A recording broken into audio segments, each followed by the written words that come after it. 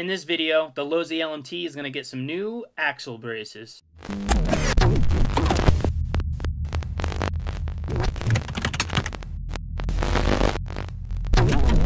What is going on, everybody? Welcome back to the channel. Hope everyone was doing well. As you can see, I got my Losi Lmt on the bench, and today is going to get some new axle braces.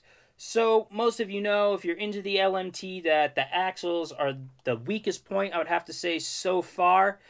They chip, they crack. Mine have all of that, but I'm going to try to prolong the life of them with these new braces from Freestyle RC. They are carbon fiber, and they look pretty dang slick. They're just going to slide over, I guess. We'll see in the install how they go. But these should really strengthen them up.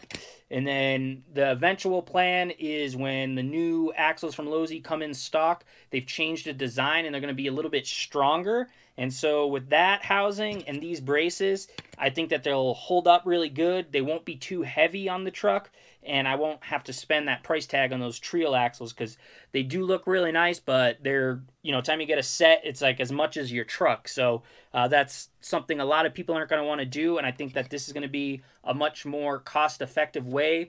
They did take a long time to come in, but they were $45 for the set. So I think that's just going to add a really good layer of security and strength to the axles and not break the bank. But let's get this truck flipped over and see what we have to do to get them installed and see how they go on. So I think I'm going to go with the back first. I'm just going to pop the wheels off just to maybe make it a little bit easier here. We'll take all 4 wheels off the rig. That one was a bitch. Yantas are off. Flip this bad Larry over. Put a body clip back in there to hold that in so it doesn't bother me.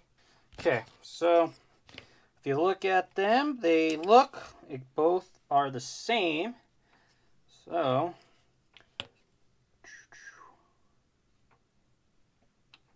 I believe this is how they're going to go on. So both of the braces are the same.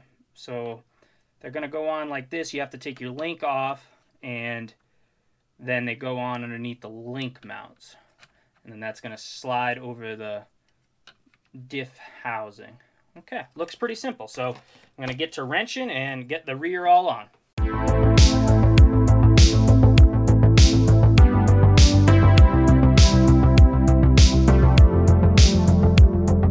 Okay, so here's how the bracers are going to go on, just like this. Like I said, it's just going to sit on this little ridge, and then you'll use those longer screws. So it's kind of bracing the whole axle there, I guess, like that. Which, I guess maybe these are going to take some of the abuse. I'm not quite sure, and I'm not sure how they're going to look underneath the truck. We'll have to look after we get the wheels all back on. But you can see here, I mean, look at this. I got this big crack here. I got this chip right here. And I got a couple of those same chips right here because it's like a multi-piece setup. They keep chipping. So, yeah, it's in pretty rough shape. But I will go ahead and finish up the install on the front as well. But super simple install. Just make sure you put these back on right. And like I said, you got to use the longer hardware. But they include that, so you'll be good to go.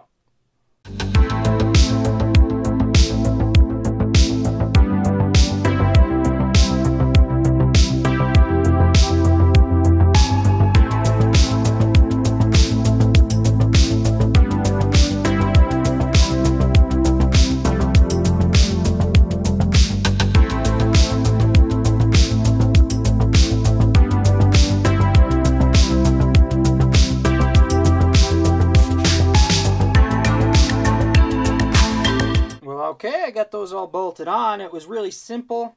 They look good. The only thing I'm concerned about is the link mount there. Hard to tell if it's raised or not. Don't know exactly where they were sitting. They do look like they're actually sucked down a little bit more than I initially thought. The back of the axle part's okay, but this is going to stick out in the front here. And that's kind of going to, you're going to see that. Which, I mean, I need some strength. It's not a scale truck, but still, it's going to add a different look. So I'm going to go ahead, get the wheels all back on, and then we'll go ahead and see what it looks like when they're all on, and I'll give you the rest of my thoughts. Okay, so here is a look from the front. They actually don't stick out that bad. You barely even notice them. So that fear is now gone. I do not mind that. It doesn't really look too crazy. And obviously you want strength, so you're going to have to deal with that if you're going to want to beef up those axles. Let's look at the back. So they're a little more noticeable from the back, but they look really nice. They're all on there. And, you know, they're not like a sore thumb or anything. And you're going to want that strength, so it is what it is. Well, alright guys, that's going to wrap it up for the install. Overall, super easy to put on. Not a problem at all. They included the hardware, so that's really nice because, you know, that added thickness, you're going to need longer screws. We'll have to test them and see how they hold up. These axles, well, that one that's cracked is definitely going to be replaced at some point. So whenever they come back in stock, I will pick up another set and go ahead and move them over. For now, I'm hoping the carbon fiber doesn't crack or break underneath there. So I'm going to have to test it for the durability factor. And at least now I'm not going to really be afraid to go for some of those bigger jumps or anything like that, because I was kind of holding back a little bit. And it hasn't been very warm. The day I did the crack, it was a little chilly out, but it wasn't like cold. It was above 30 degrees, I know that. Maybe in the 40s that day. So they are cracking even when it's not really cold. If anything hits them, that seems to be the deal. People are getting chips left and right. You saw mine, how beat up they were. So hopefully these braces, you know, hold up and give you some security. I'd recommend them so far. I can't say how they're going to hold up. I'm obviously going to have to test them before I give them a full recommendation. But they are a nice option if you're looking to beef up these axles before you can figure out another solution. So I'm really happy, and I look forward to getting the truck out and bashing it again. But thanks for watching the video. I really appreciate it. I got channel memberships going now. There's 3 different tiers. I'll shout you out. I'll send you some stickers. And I'm going to do more live streams, but I'm going to keep them private. So if you become a channel member, you'll be able to access those and go and watch them. I want to be able to be more of myself. And on YouTube, sometimes I have to restrain my language and subject matters and stuff like that. So with the live streams, I want to just kind of have a little bit more fun and not be so uptight. I'm not worried about the monetization on them or anything like that. So if that interests you, you can click that join button. It got approved, so it should be working. And also it is a work in progress, so I'm not 100% sure everything is right. But I'm going to pay attention to it and try to sort it out and make sure, you know, I can offer you guys just that little bit. If you want to support the channel monetarily, that, you know, would be nice for me, and I can do a little bit more stuff. That's kind of my goal, but if not, it doesn't really matter. I just saw it as an option, and everyone's doing it, so I figured I might as well add it.